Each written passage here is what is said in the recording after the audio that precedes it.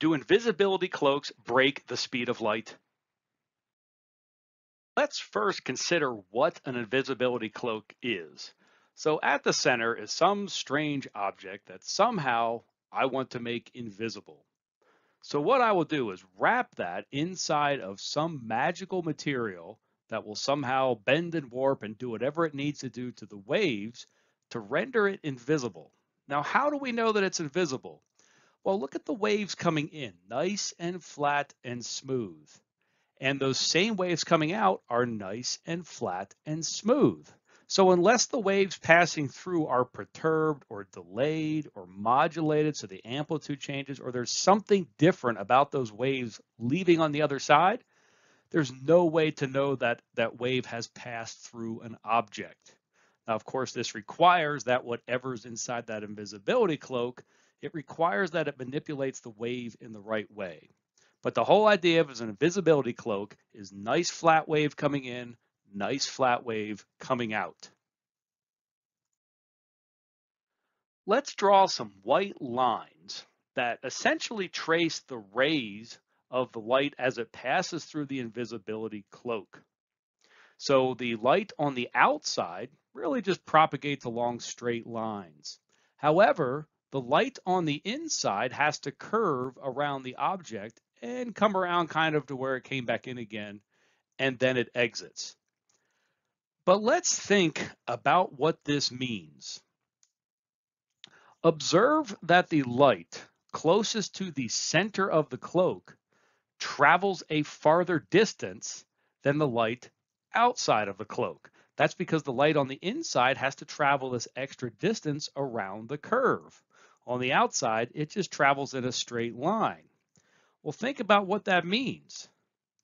In order for those wavefronts to come out flat, that means that the light at the center of the cloak that travels this longer distance actually has to travel faster than the speed of light in order for it to exit the cloak, synchronized with that same piece of the wave over here that just traveled in a straight line. So it seems then fundamental in order to have an invisibility cloak that the wave has to exceed the speed of light. Does that bother you? Well, there's more to the story. The magical answer here is that there's a very big difference between the velocity that energy travels and the velocity that phase travels. And they're defined differently, and we talk about them differently. Energy velocity and phase velocity. They are different things. They can be at different speeds and even in different directions. A wonderful example from a recent breakthrough from the EM lab at the University of Texas at El Paso and collaborators at the University of Central Florida. Recently, they demonstrated something called a refractionless lens. So here's a lattice that does something magical with the waves. And in this lattice is a Fresnel lens, and it's really just a lens. Now watch the wave as it passes through that lens. On the other side, the wavefront becomes curved, so it's definitely affected the phase of the wave, but notice that wave is not refracting, it's not converging, it is not focusing on the other side of the lens. That's because this lattice has turned off refraction. So energy still travels in a straight line, even though phase, apparent by these wavefronts here, is at some angle. It's only when that wave leaves the lattice that ordinary physics takes over and this curved wavefront then focuses down and then eventually diverges. So this was actually experimentally demonstrated. And I think it's a great example of energy velocity and phase velocity doing two different things at the same time. So let's just think now we have an ordinary wave, and I've drawn these white lines indicating the paths that the light is traveling along. So these wave fronts, these ripples of the wave, are showing us what phase is doing. But what about the energy? So let's color this wavefront to convey what energy is doing.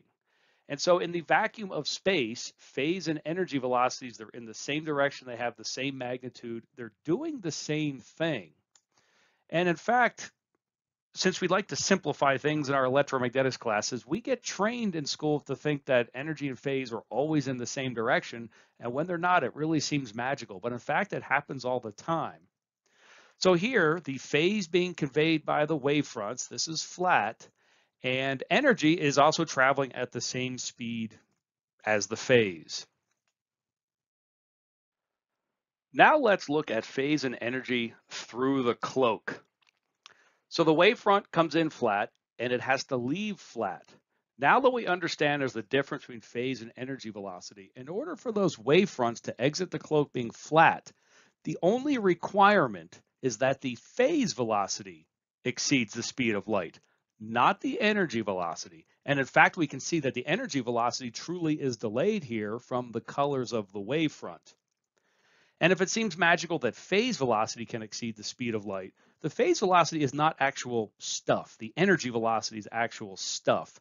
Phase is sort of this abstract, mathematically defined point, and in fact, in electromagnetics, it exceeds the speed of light all the time.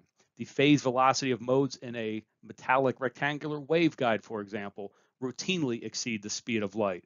However, the energy velocity of those modes certainly does not.